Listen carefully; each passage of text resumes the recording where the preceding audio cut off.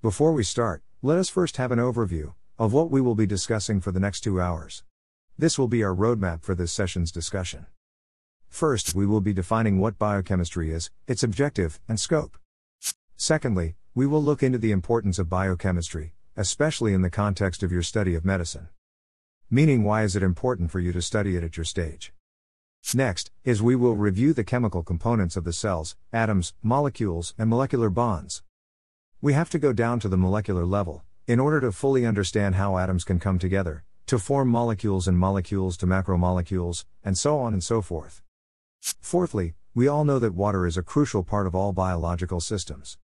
So we will be spending some time reviewing the physical and chemical properties of water. Next, we have to see how the pioneers in biochemistry were able to study the different biochemical structures and functions of organelles.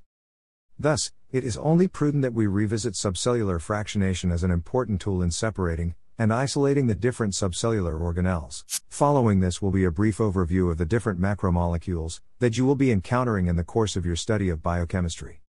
And lastly, we will be familiarizing ourselves with a very important biochemical principle that puts sense in everything regarding biochemical pathways. This is the concept of compartmentalization, the cellular localization of both molecules and processes. Okay, I guess we are all ready. So dear students, sit back, strap on your seatbelts, and we will lift off to start your journey to the wonderful world of medical biochemistry. Biochemistry can be defined as the science of the chemical basis of life. It came from the Greek word bios, meaning life. The cell is the structural unit of living systems. Thus, biochemistry can also be described as the science of the chemical constituents of living cells and of the reactions and processes they undergo.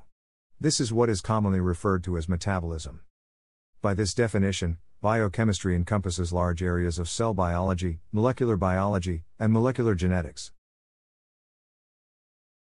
The objective of biochemistry is the complete understanding at the molecular level of all of the chemical processes associated with living cells. Biochemistry and molecular biology represent the study of the structures and processes that form the foundation for all living matter. They draw on techniques from biology, chemistry, and physics, providing a key interface between these fields. Biochemists and molecular biologists investigate all forms of life, such as viruses, bacteria, yeast, fungi, plants, and animals. Much of this research examines life at the cellular and subcellular levels. In order to achieve this objective, biochemistry involves the isolation of molecules found in the cells. Then determine these molecules' different processes, and analyze the functions of these processes. The scope of biochemistry is diverse and has been proven to be essential to the crucial life sciences as well. The biochemistry of the nucleic acids lies at the heart of genetics. In turn, the use of genetic approaches has been critical for elucidating many areas of biochemistry. Physiology, which is the study of body function, overlaps with biochemistry almost completely. Immunology employs numerous biochemical techniques, and many immunologic approaches have found wide use by biochemists. Pharmacology and pharmacy rest on a sound knowledge of biochemistry and physiology. In particular, most drugs are metabolized by enzyme-catalyzed reactions. Poisons act on biochemical reactions or processes. This is the subject matter of toxicology. Biochemical approaches, likewise, are being used increasingly to study basic aspects of pathology, such as inflammation, cell injury, and cancer. Many workers in microbiology, zoology, and botany employ biochemical approaches almost exclusively. These relationships are not surprising, because life as we know it depends on biochemical reactions and processes. According to the World Health Organization, health is defined as a state of not merely the absence of disease and infirmity but in a more holistic way. It is defined in a positive way as a state of complete physical, mental, social, and even spiritual well-being. From a strictly biochemical viewpoint, health may be considered that situation in which all of the many thousands of intra- and extracellular reactions that occur in the body are proceeding at rates commensurate with the organism's maximal survival in the physiologic state.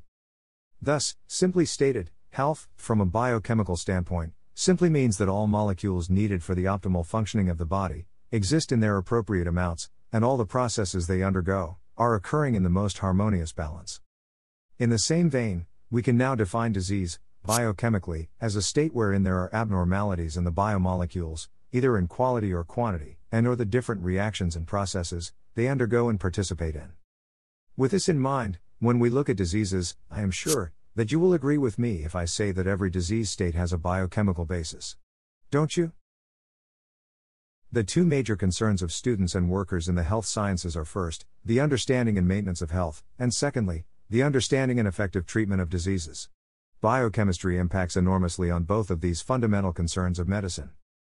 As we will see later on in the following slides, the knowledge of biochemistry is important because it impacts profoundly in our search for knowledge in medicine. And naturally, a proper, if not a perfect appreciation of biochemistry and medical knowledge, will eventually lead to a rational basis and practice of medicine, which will redound to benefit of everyone. There is a reciprocal relationship between biochemistry and medicine that has stimulated advances in both. We will see in this slide that the search for knowledge in biochemistry and medicine affects the other. This interrelationship of biochemistry and medicine is a wide, two-way street. Biochemical studies have illuminated many aspects of health and disease, and conversely, the study of various aspects of health and disease has opened up new areas of biochemistry.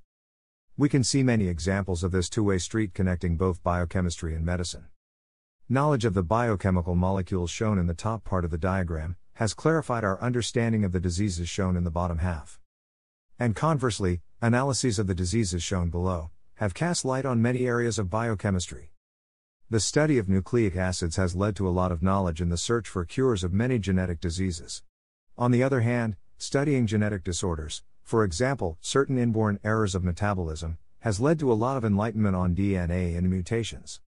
Studying lipids such as cholesterol has led many inroads to the pathogenesis of atherosclerosis and consequently, coronary artery disease. The search for breakthroughs in cardiology has led not so few discoveries in the study of lipids. And of course, we cannot overestimate the importance of the study of carbohydrates in leading the way to the diagnosis, management, and prevention of diabetes mellitus. And vice versa, the huge help in studying diabetes mellitus, in helping to understand certain sugars. However, what could probably be the best and classical example of the interrelationship of biochemistry and medicine is the study of proteins vis-à-vis sickle cell anemia. We will be exploring this interesting interrelationship in the next slide. How can biochemistry impact on health and disease? Let's look at a classical example. Sickle cell disease. Sickle cell disease is a group of disorders that affects hemoglobin, the molecule in red blood cells, that delivers oxygen to cells throughout the body. People with this disease have atypical hemoglobin molecules called hemoglobin S, which can distort red blood cells into a sickle, or crescent shape. The signs and symptoms of sickle cell disease are caused by the sickling of red blood cells. When red blood cells sickle, they break down prematurely, which can lead to anemia. Additionally, sickled red blood cells, which are stiff and inflexible, can get stuck in small blood vessels. These episodes deprive highly vascularized tissues and organs, such as the lungs, kidneys, spleen, and brain, of oxygen-rich blood, and can lead to organ necrosis and damage. What causes sickle cell disease? Mutations in the HBB gene cause sickle cell disease. The HBB gene codes for the beta hemoglobin. Hemoglobin consists of 4 protein subunits, typically, 2 subunits called alpha globin and 2 subunits called beta globin. The HBB gene provides instructions for making beta globin. In people with sickle cell disease, at least one of the beta globin subunits in hemoglobin is replaced with hemoglobin S. In sickle cell disease, hemoglobin S replaces both beta globin subunits in hemoglobin. Going deeper, hemoglobin S results when glutamic acid, the amino acid located in the 6th position of the beta hemoglobin, is replaced by a different amino acid valine. Later you will learn that glutamic acid and valine are amino acids that are markedly different in structure, property, and function. What causes the mutation of this unfortunate amino acid replacement then? The mutation stems when a simple nucleic acid base is substituted by another during DNA replication. A mere base substitution leads to an amino acid replacement, resulting in an abnormal gene that will code for sickle hemoglobin instead of normal adult hemoglobin. And with this simple base substitution results in potentially catastrophic events like severe anemia and permanent organ damage. From here we can see that the structure and function of biomolecules impact profoundly on health and disease. We believe that most, if not all, diseases are just manifestations of abnormalities of molecules, chemical reactions, or biochemical processes. The major factors responsible for causing diseases in humans are listed in the table shown here. You can just browse through it to see the point that each and every disease does have a molecular basis. All of them affect one or more critical chemical reactions or molecules in the body. It is almost, if not, impossible to think of any disease entity or pathology that does not involve any biochemical aberration. Can you think of one? This is the roadmap to your biochemistry journey this year. This seems daunting and looks more like the map of a haphazard Metro Manila than anything else. So guys, take a deep breath and take everything in. Don't worry, I am just joking. It is always better to break down complicated matters into smaller, more manageable parts. Is this schematic diagram much better? This is a much simplified roadmap. But still, this seems daunting and looks more like a city map than anything else. But I am sure to some of you, some of the rotundas and boulevards here are familiar. You can clearly see here this roundabout near the center, which represents the citric acid cycle, and this boulevard here that feeds into it is the glycolytic pathway. And in this bottom area, what seems like a spiral going to nowhere is the beta oxidation of fatty acids. As you can see, the different components, or metabolic pathways, are represented in blocks or modules. This is how we're going to attack the myriad and complicated world of medical biochemistry. We are going to take biochemistry in manageable morsels, one by one, in an organized and methodological manner, so that, hopefully, no one will be left behind. But still, if we're going to look at it, biochemistry and metabolism, in specific, can still be simplified and will just basically boil down to this. Basically, the overall roadmap of biochemistry just involves generally two directions. The first is the breakdown of highly organized, complex, energy-dense substances like carbohydrates, fats, and proteins. They are broken down into smaller, simple molecules like water, carbon dioxide, and ammonia. This process basically is energy-producing or exergonic, and is called catabolic. This process involves oxidation, or the loss of electrons from molecules. The energy produced is basically in the form of reducing equivalents like NADH and NADPH, and the high-energy containing molecule, adenosine triphosphate, or ATP.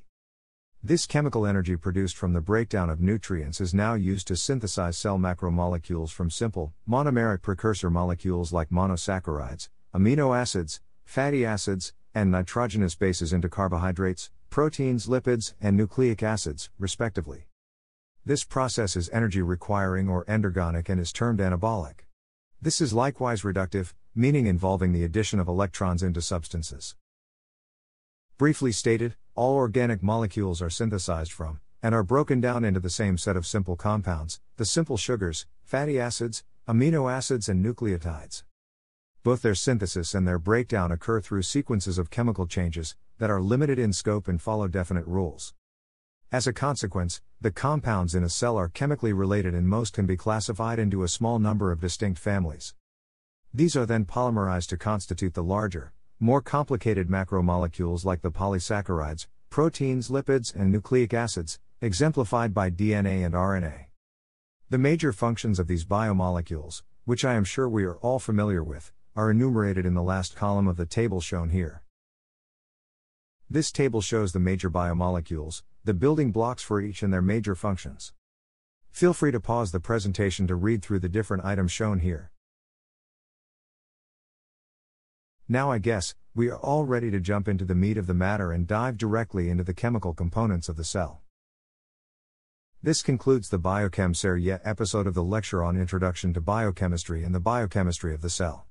Feel free to watch the other BiochemSerye episodes of this lecture as linked below in the description.